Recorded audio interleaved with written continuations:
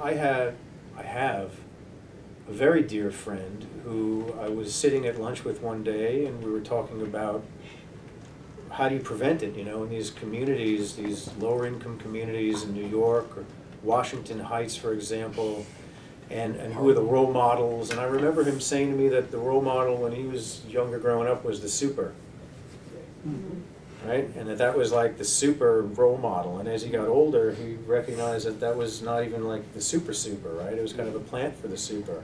And I was struck by that. And I said, well, what do you...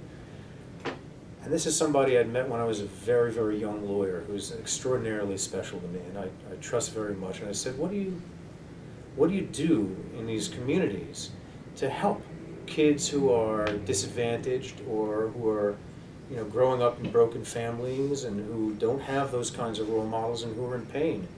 And his answer was do outreach to the kids, you know.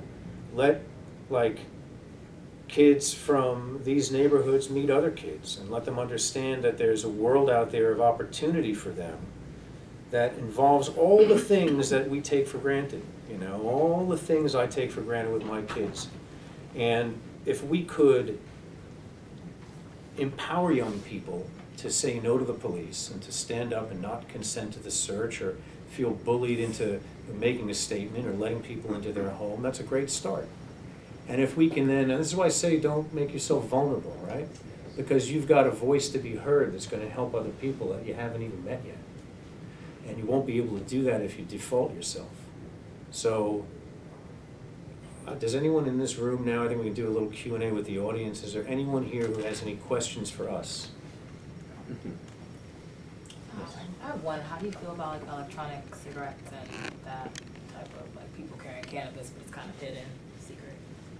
E-cigarettes. E-cigarettes, Vaping. vaping, Oral core. Come on, Joe, you know what we're talking here's the about. thing. Look, I believe marijuana should be legalized, okay, for all purposes.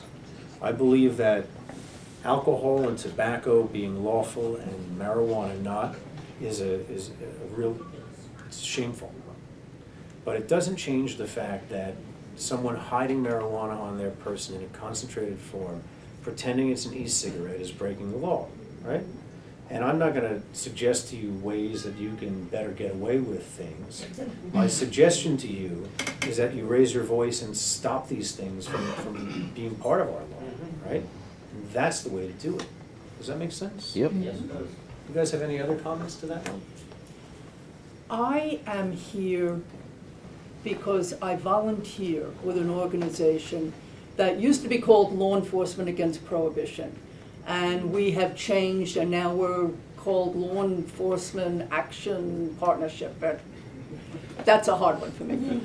But my purpose, my reason for being here, my reason for volunteering, for speaking, is to end the war on drugs.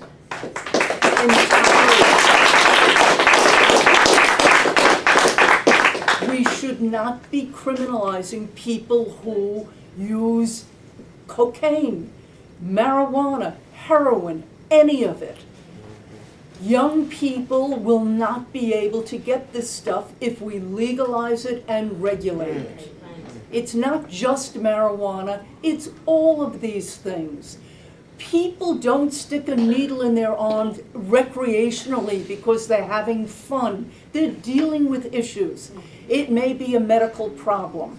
Deal with it medically. Once we arrest somebody and give them a conviction, they're done for.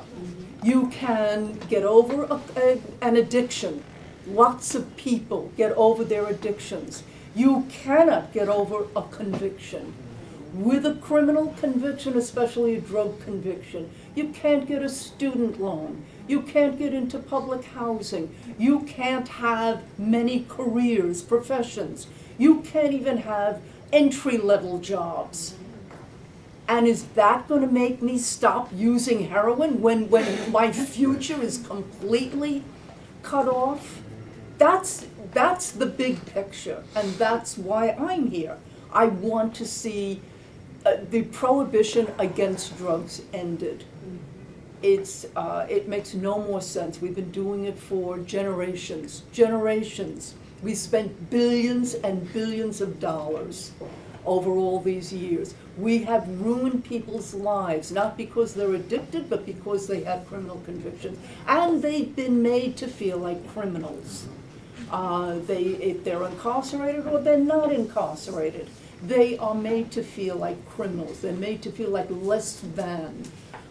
Prosecutors say it's a wonderful thing because then we force people to go into rehab. You can't force anybody to go into rehab successfully. It won't work. That's why probation and parole don't work in this country, because people violate probation and parole using drugs.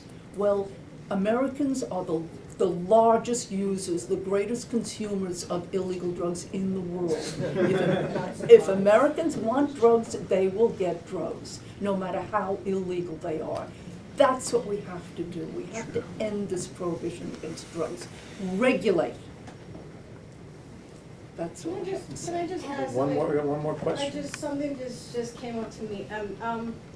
How does an Instagram or a Snapchat or a Facebook profile, whether I'm sharing pictures, taking pictures of things, somebody had it and I put it through there, how is there any way that could, in a court of law, like they could go on my account and say this is what? Of course there is. Look, your phone will be, if captured, cell-brighted, or if you're intercepted, stingrayed, and every communication on there, every URL you visited, every picture you've ever taken, every text you've ever sent, everything you've ever bought is going to be there, right? Let's take Emery. Well, this is a question that goes on this. Do you guys heavily encrypt your electronic devices? Yeah. Me? I might You start.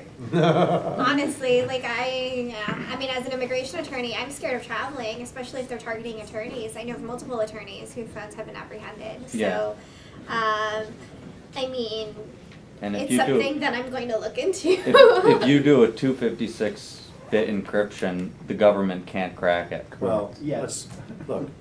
One more question. Okay. Anyone? The government can crack anything. Yeah. Never say never. Never say never. Not with current computer technology. Okay. Do we have one more question for Never say tonight? never. Mr. Keefe. This is Mr. Keefe, by the way. So, say you're pulled over with the trunk situation. Yeah. Isn't it giving officer probable cause if you say you're not allowed to search? No, you have a right to refuse the Doesn't that search. give them reason? Nope. Or- No, and if you got drugs in the car, so what? Oh, absolutely. Wouldn't you rather like try to put up a defense instead of just ponying it up? Even if you were clean, you would just say, Yep. said no, then now they really. I feel like you're antagonizing them. Stay right? no, Like, No, you gotta stay true to your rights. Listen, Nope. I'm the only guy I know in New York that got a jaywalking ticket. And I won my day in court with a dismissal. We're gonna end here now. If I could just, if anyone has any questions afterwards, we're all happy to answer. We're all available to you at any point in time, okay? So thank you for your time tonight. I know that we probably ran a little bit over, but thanks for your time and energy. And like I said, if anyone has any other questions, we can follow up after the event. All right.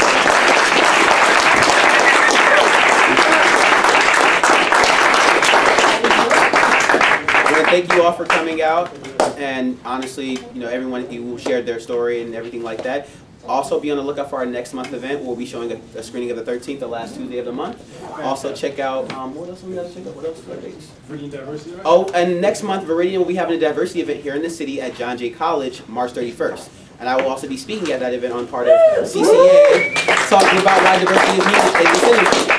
And also, CCA will be at the National Cannabis Festival in Washington, D.C., April 22nd. April 22nd, it's a Saturday, so I hope you guys all, and we're also looking to maybe do like a pooling or a van or something like that. So if you're interested in coming with us, please contribute, and let's do it. Let's get a big Airbnb and just have a good time. No tinted windows. No tinted windows. And let's be safe and let's be aware. Don't make ourselves vulnerable. Thank you so much. We are Cannabis Culture. Have a good night, you guys. Yes, we need to clean up.